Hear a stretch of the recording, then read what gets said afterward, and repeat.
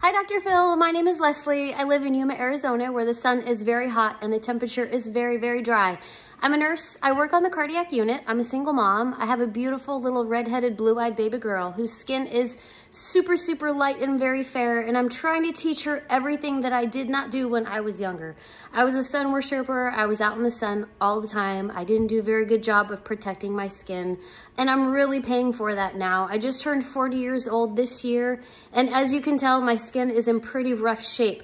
I have some really premature wrinkling around my eyes right here, especially when I smile. You can see it kind of cracks all the way around my eyes up to my cheeks. My forehead gets really, really dry. I try and put some moisturizer on it. It doesn't really seem to do the trick, but even when I just crinkle my eyes a little bit, you can see the cracks around my eyes and around my face. So anyway, I didn't do a very good job of taking care of my face now, and I'm trying to reverse the clock. So if you have any help, any suggestions, I would love to hear from them. Thank you so much, and I hope to hear from you. Bye-bye.